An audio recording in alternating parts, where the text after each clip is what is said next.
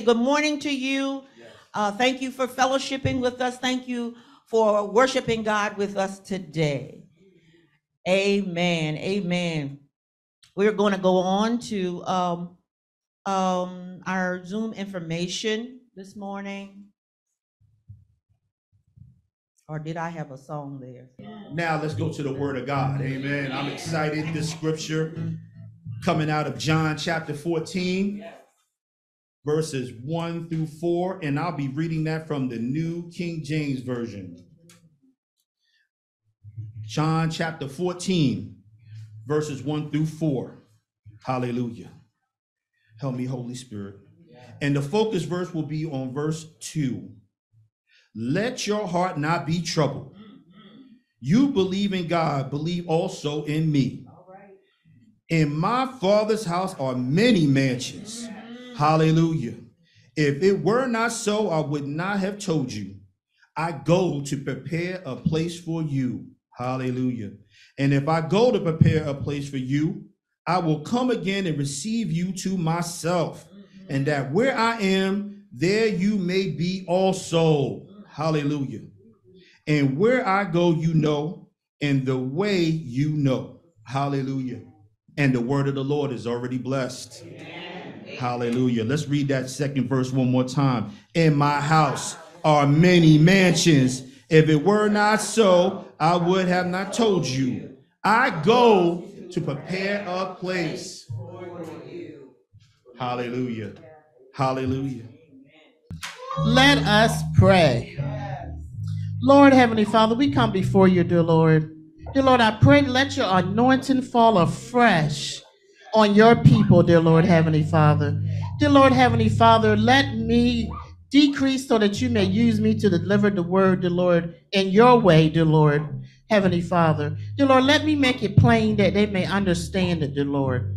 Dear Lord, Heavenly Father, I just thank you, dear Lord, for standing here in your presence, dear Lord. Thank you, Lord. Amen. Amen.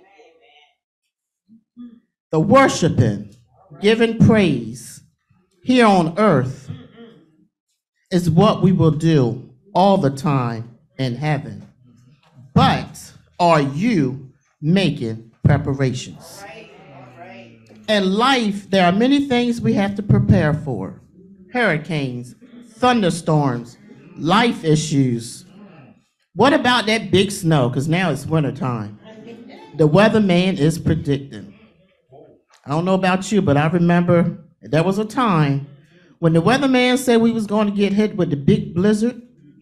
I would make preparation. I'd run to the store, buying unnecessary food items. How about the weather pattern would change? Then there I go with snacks I don't need, less money in my checking account.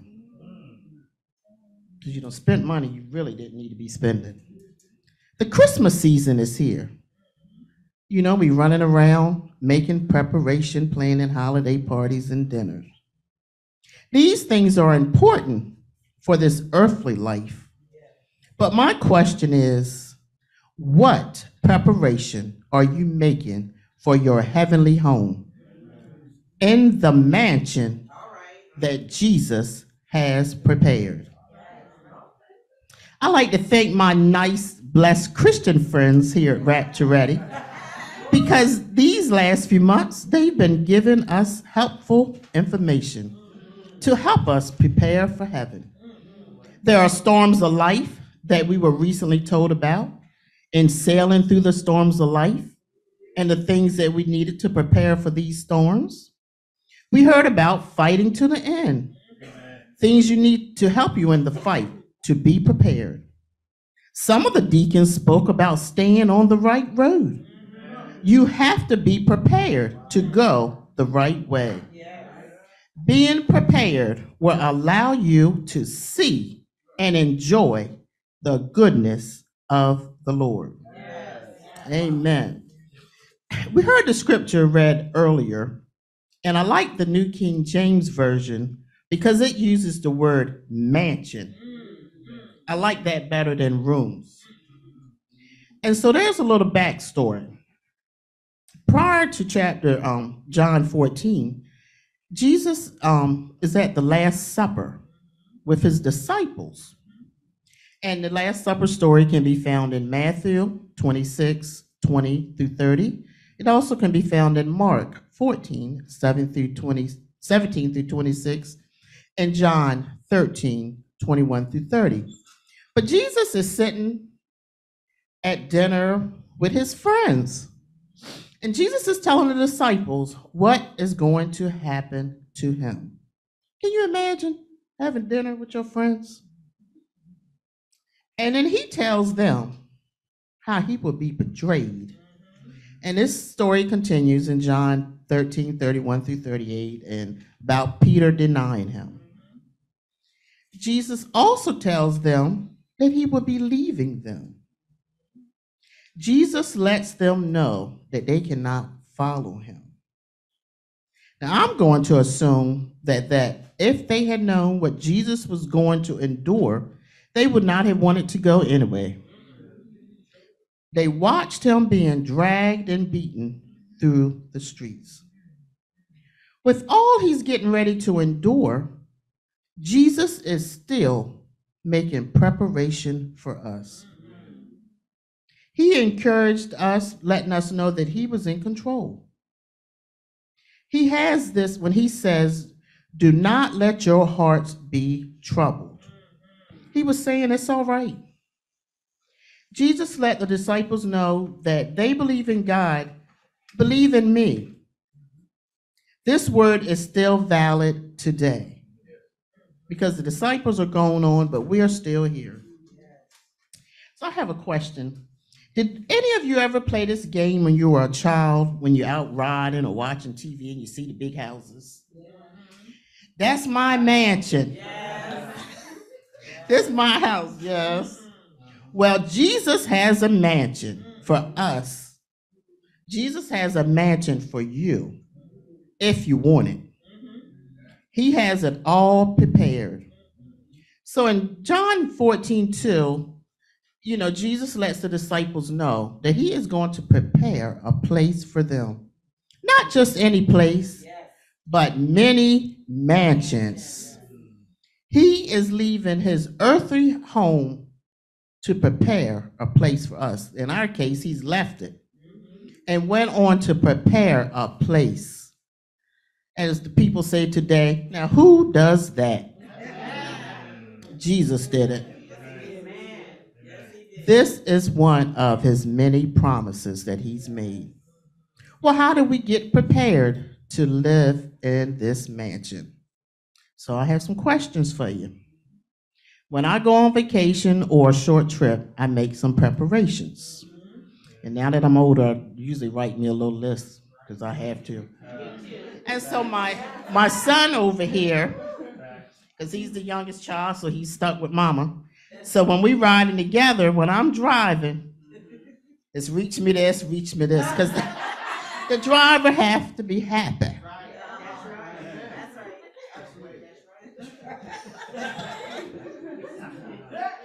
So one of my first things I have on my list is I have to get my favorite chips and candy.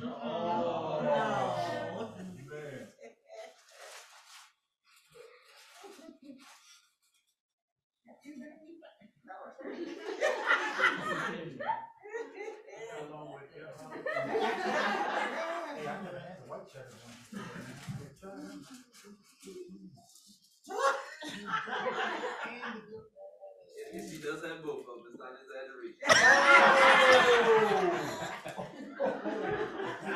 So my question to you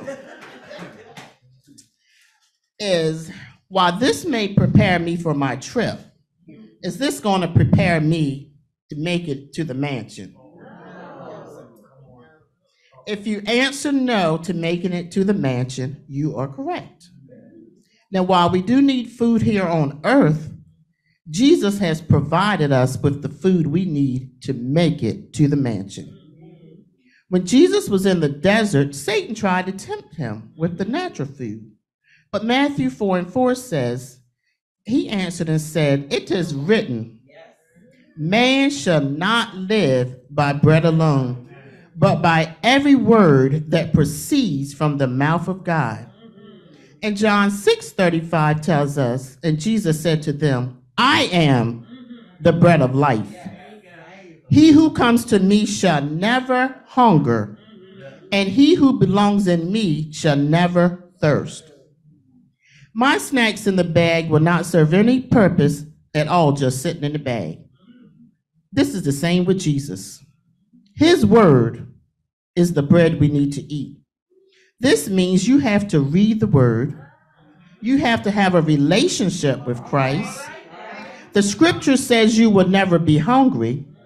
Jesus' bread will sustain you if you use it. I like food, and I should have the same excitement for my spiritual food. So you know when you're eating snacks, you got to take a drink on something.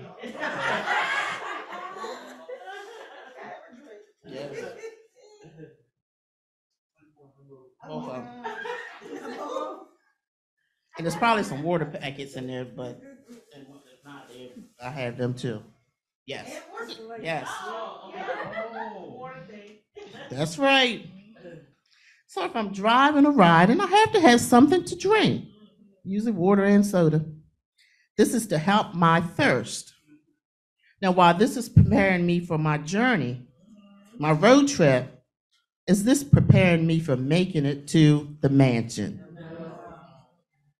If you'd answered no to making it to the mansion, you are correct.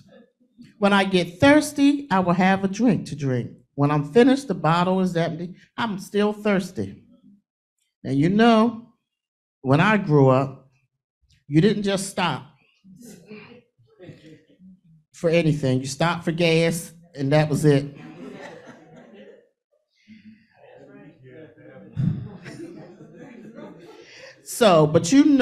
But did you know there is some water that never runs out? This water can even be refilled if you need it. This is the living water from Jesus. And I like this story in John 4. It talks about the woman at the well, a story many of us is familiar with.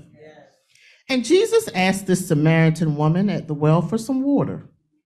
Well, she knew he wasn't supposed to be talking to her because he was a Jew and she was a Samaritan woman. And not only that, Sister Girl had a reputation. She had some things going on, and they weren't holy. In John 4:10, Jesus answered her and said to her, if you knew the gift of God and who it says to you, give me a drink, you would have asked him, and he would have given you living water. This woman asked Jesus some questions, and then he replies to her in John 4:13, whoever drinks of this water would never thirst. Whoever drinks of this water that I shall give him would never thirst, but the water that I shall give him would become in him a fountain of water springing up to everlasting life. To receive this water, all you have to do is ask Jesus. And he tells us again in John 6:35, you will hunger or thirst no more. Because when Jesus died, he knew he was going to leave us with the Holy Spirit. There is enough for everyone. You can always ask for a refill.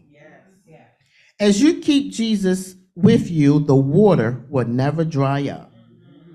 It might run low. You know, think about like them old-fashioned water pumps, and you had to prime it. But see, sometimes that might have to happen to us. The water's still there. You just got to help it along. See, the pump, we had to prime it with the water. And all we need to do to be primed is ask for a refilling of the Holy Spirit. We have to pour God's word back into us. And if you can't do it yourself, there's somebody that will. Just ask. There are some other things I may pack for my trip. I'm putting this disclaimer out here about the Q-tips.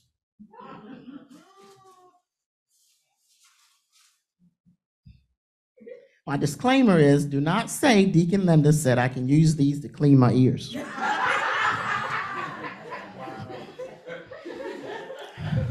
Put that disclaimer out there. But I do use Q-tips to clean my ears. But do you need them to get to the mansion? With our ears, we hear many things.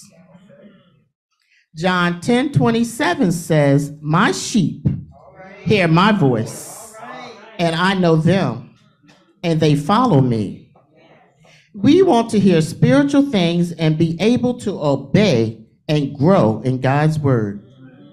Jesus used parables to teach, but you need spiritual ears to hear and know God's will. Matthew 11:15 says, he who has ears, let him hear. Hearing from God gives us instructions, it gives us direction, it helps with our relationship with Christ. Jesus knows his sheep, and they know him. As his sheep, we do know his voice. But just like Deacon DeAndre told us the other week, you hear a good voice, you may hear a bad voice. But you need to be prepared to listen to the right voice. Choose the right voice. I have a few miscellaneous things. Have some hand soap, some rubber bands, a little scrubber thing.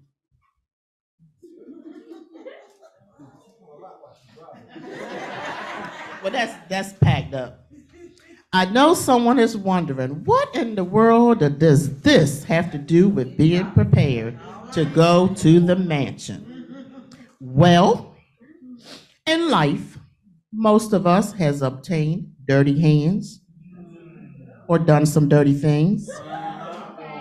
We have scars, and we have some things we just want to cover up. We may feel like if we use the soap, the evidence can be washed away.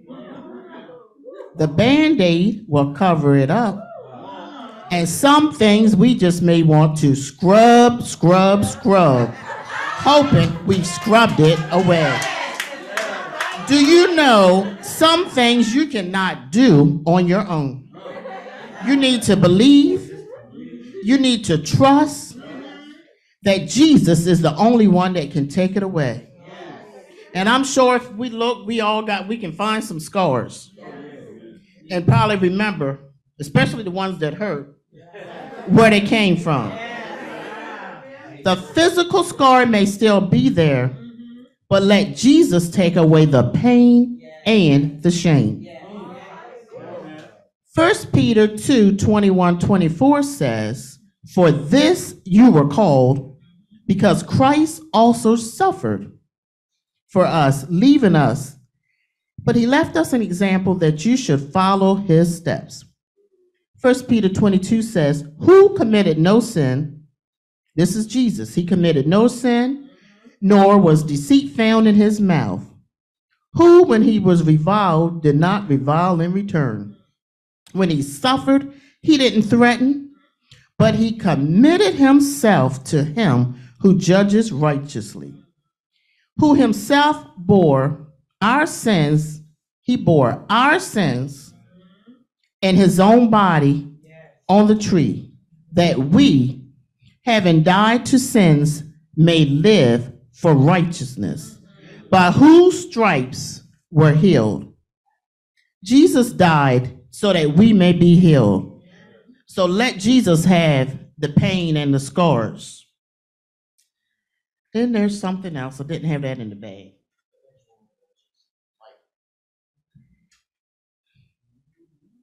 Now the Bible. Will this help you get to the mansion?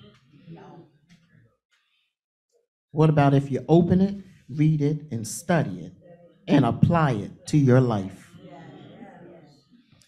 Jesus knew what was going to happen to him, that he was going to be crucified. But he went to prepare a place for us. What do you need to be prepared to arrive at the mansion? when it is your time. You have your living bread. You've been filled with the living water. You have been healed. You have your Bible to help you maintain. But you have to use this stuff. You have to eat the bread. You have to want to be filled and drink the water. You have to want to be healed. Jesus gave us the promise.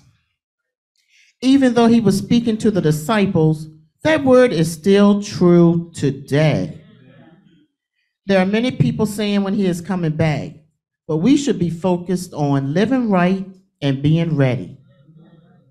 This mansion has many rooms available to all who wants one. If you're not saved, you need salvation. Because see, this mansion is only for God's people, the saved people.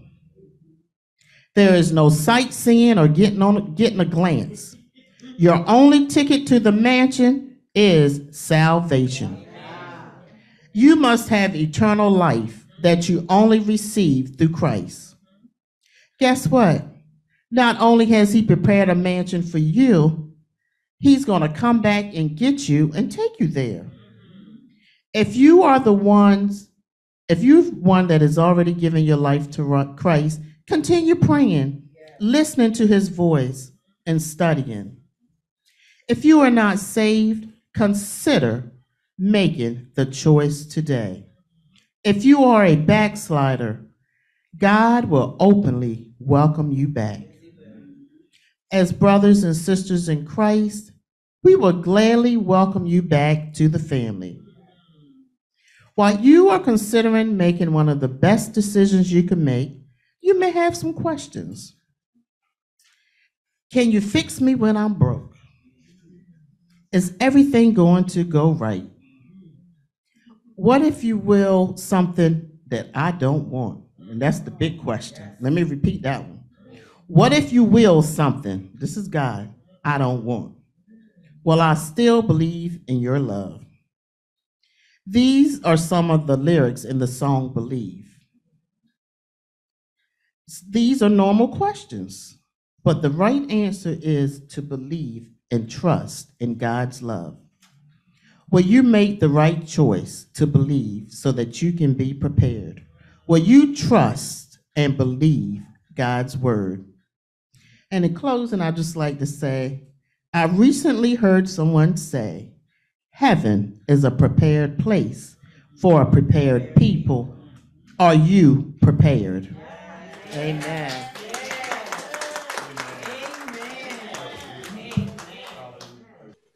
If this ministry has been a blessing to you and you would like to sow a seed, you may do so by Cash App. $RRM SALISBURYMD, or by mailing your seed to Rapture Ready Ministries Incorporated, 368 Cary Avenue, Salisbury, Maryland, 21804. Also, please follow us on Facebook at Rapture Ready Ministries Incorporated. May God's continuous blessings be with you and your family.